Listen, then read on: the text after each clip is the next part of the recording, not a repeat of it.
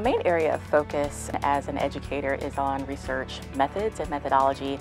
So teaching students not just how to be consumers of science, but also doers of science. I have the opportunity to see the point at which my students take what they've learned in the classroom, in the lab, and actually put it to use in the clinical setting. And when we see that light bulb moment of, oh, wow, what you taught me for 2 hours is actually relevant and fun, and see their joy in mastering a skill, that is very rewarding to me. It's a lot of fun to watch the students take a break from sitting in a classroom and staring at PowerPoints and just listening to us talk, and they really get to kind of get their hands dirty and learn the more procedural aspects of medicine. The teachers and professors in the CIAS program are very enthusiastic about teaching, and they're very knowledgeable.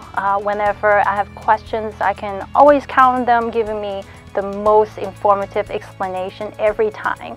Working as a clinical instructor in Hillsborough, we often have students come into the clinic either for internships or observational experiences. I feel that UNC recruits some of the best and the brightest, and then we train those students, clinically speaking, to go on and serve the citizens of North Carolina.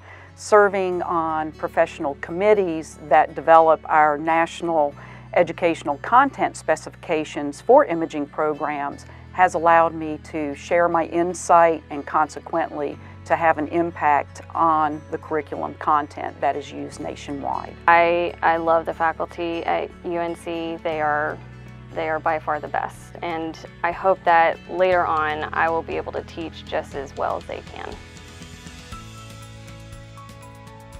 Our lab studies brain plasticity, or the brain's ability to change and remodel with experience. So we study the brain in both adults that have experienced a stroke and then also children that have also experienced a stroke. So it's really a lifetime or lifespan neuroplasticity lab. My primary area of research is exploring activism as an occupation. We're developing a new way to diagnose and measure treatment progress for social communication problems after traumatic brain injury. My dissertation is about autistic young adults, their sleep experiences, and especially focusing on how their habits and routines influence on their sleep. My research interest really focuses on identifying the role and the potential of the medical laboratory to serve as an education source for patients receiving clinical laboratory services. My current research focus is in health equity and health services for minoritized adults with intellectual and developmental disabilities. I work with some really talented surgeons,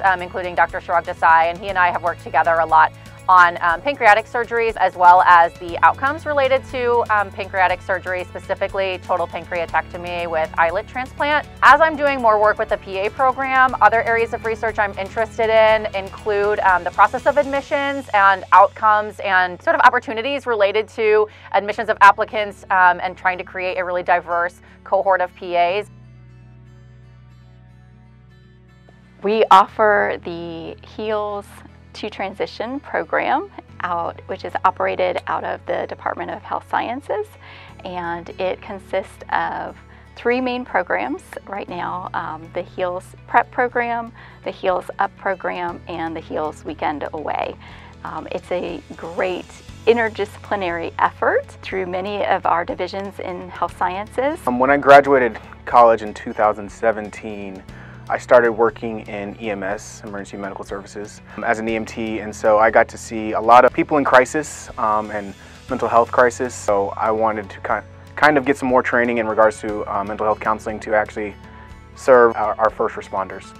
I provide individual and group psychotherapy to folks who are dealing with substance use and addiction issues. Before coming to PA school, I worked for the better part of a decade in community mental health as a licensed clinical social worker. And one of the things that I noticed is so many of my clients in the community just had a lot of trouble accessing basic health care and really had a lot of unmanaged chronic healthcare conditions. And so what I wanted to do coming into this program was to take what I knew from mental health and combine it with medicine, to work in kind of an integrated care setting. I think being in the Department of Health Sciences has been a really wonderful place to grow my career. My experiences here in the program have been invaluable. I've learned not only about biomechanics, neuroimaging, and motor learning, but also how to ask important research questions, how to appropriately answer the research questions, and then how to disseminate that to my colleagues and clinicians in the field. I get to work closely with individuals from other disciplines, whether it's the School of Medicine or Health Sciences or Pharmacy or Nursing. And so partnering with all of those disciplines has such a positive impact, not just on our patients and our consumers, but also on the students that we train. A lot of what we've learned in the PA program, in addition to like traditional medicine, is really a patient-centered approach to care.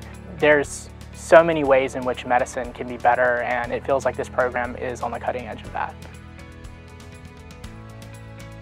Ultimately, I hope that more people would know about occupation, know the importance of that, and could benefit their everyday life. One of the things that I'm really hopeful that we have laid the foundation for in the preclinical phase is that critical thinking piece, is to always ask why. Audiology as a profession right now is on the cusp of quite a bit of change. Some of that change is exciting, some of it is a little bit scary in terms of it being perceived as a threat. And I've really enjoyed some of the in-depth conversations and debates that I've had with students to try to prepare them for the new future of audiology. We are hopeful by building some of these skills for adulthood that, whether it's in employment or community safety or community living, that they will be able to participate more and feel a part of their community. A recent study that came out through Harvard Medical School last year showed that 82% of doctors think that people with disabilities have a less quality of life.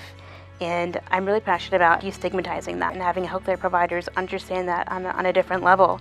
And I think that needs to start here with UNC. Later on down the road, I kind of want to start my own private practice in like a rural community, which is where I'm from. So I grew up with people not really getting the care they need for mental health. So I think I want to kind of give back to places like where I grew up. This past year, I was diagnosed with breast cancer at the age of 23. It showed me that there's a lack of resources for people who have cancer. Once you're out of the hospital, you have no resources. And so I really hope to open an outpatient clinic for people who have cancer so that they can get the resources they need. I hope that wherever I end up, I am able to kind of help create change. PT is a field that's largely underrepresented in terms of minorities, both students and practicing clinicians. And as an African American provider, I've really been able to see the difference I make for those patients as well as the inspiration I'm able to provide for students. Taking some of the lessons I learned here at UNC as a student and also in the world practicing, and hopefully push some of that knowledge forward so that students can continue to take better and better care for the patients they'll interact with the future. If I can help someone be able to walk for longer so that they can go on a walk with their husband or their wife, or help somebody play with their grandchildren for 5 minutes longer than they were able to, those little victories seem really small for us, especially for people that don't have a disability, are not rehabilitating from some injury. It seems something that we take for granted, but makes a huge difference in people's lives. I hope the impact of my work is, one, to better situate how we understand what happens with groups of people, but to use that information to make real change. As laboratory scientists, this is a perfect opportunity for us to expand and really begin to engage in patient education in a tangible manner. Coming from Jamaica, I want to bring that immigrant perspective to the healthcare field and hopefully bridge some gaps that are currently there. I'm really passionate about creating more accessibility, especially physical accessibility here on campus in the area. And also I think we need to engage in more competitive games of musical chairs.